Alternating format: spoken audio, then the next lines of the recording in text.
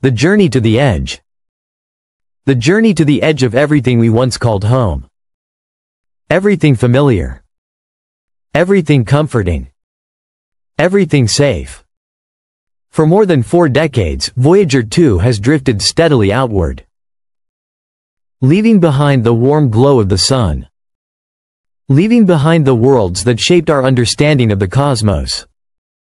It passed the planets we grew up with, names etched into childhood textbooks, names woven into night sky dreams, crossing into realms no human had ever seen, no imagination could fully capture. One by one, the worlds slipped behind it. Mercury, small and scorched. Venus, shrouded in clouds of acid. Earth, our fragile blue cradle. Mars, cold and silent. Jupiter, roaring with storms larger than worlds. Saturn, crowned with rings of ice and stone. Uranus, tilted unnaturally on its side. Neptune, glowing faintly at the edge of sunlight.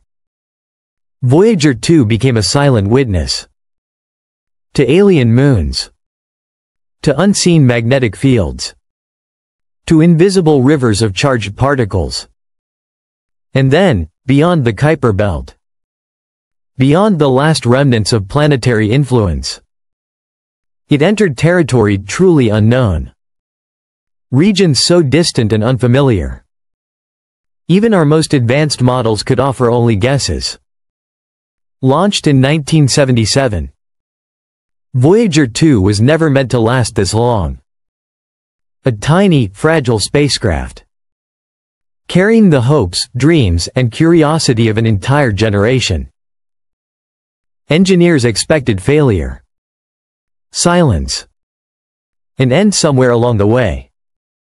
Yet decades later, it still whispers across billions of kilometers of emptiness. Then, without warning, those whispers changed. Voyager 2 reached the edge. The heliopause. The invisible boundary. Where the sun's influence finally yields to the raw forces of the galaxy. Scientists imagined a gradual transition, a gentle fading of solar dominance. Voyager 2 proved them wrong. The change was abrupt, violent. Radiation levels spiked.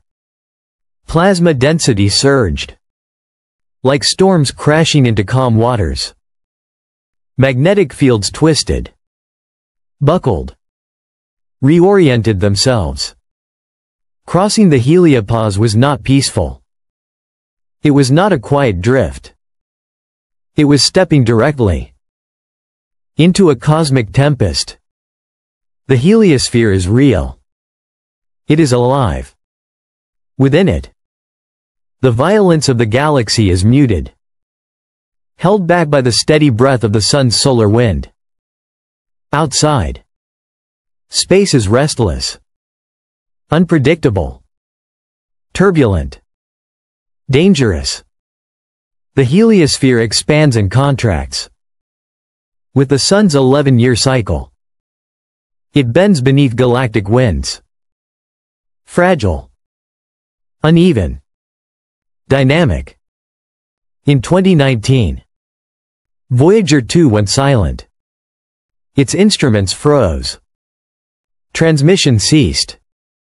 For hours, engineers feared the inevitable. The spacecraft had been lost to the void. Then, against expectation, it rebooted. The signal returned. Voyager 2 survived. But it returned changed. Anomalies appeared in the data. Hints of forces we barely understand. Interstellar space is not calm. It is alive. Filled with shifting radiation, magnetic turbulence, silent cosmic storms, sweeping endlessly through the dark. And then came the most mysterious discovery of all. Magnetic alignment. The sun's magnetic field. The galaxy's magnetic field. unexpectedly synchronized, aligned as if in quiet agreement. Either the sun shaped its galactic neighborhood over millions of years, or our solar system was born aligned within a far larger cosmic structure. The heliopause may not be a simple boundary. It may react. It may respond. It may remember. Voyager 2 carries the golden record. A gold-plated disc, etched with the sounds of Earth, music, heartbeats, greetings in dozens of languages. A map pointing unambiguously back to our home. If the heliopause is reactive, if it records what passes through, what have we revealed to the galaxy? Voyager 2 was never expected to last this long.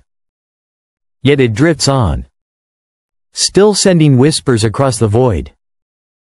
Our solar system is wrapped in a fragile, living shield. Beyond it lie turbulence, storms, cosmic currents without mercy. The heliosphere is alive. Voyager 2 has crossed it. Nearly half a century later, it continues into the unknown. And one question echoes across the darkness. Will it remain only an explorer? Or has it become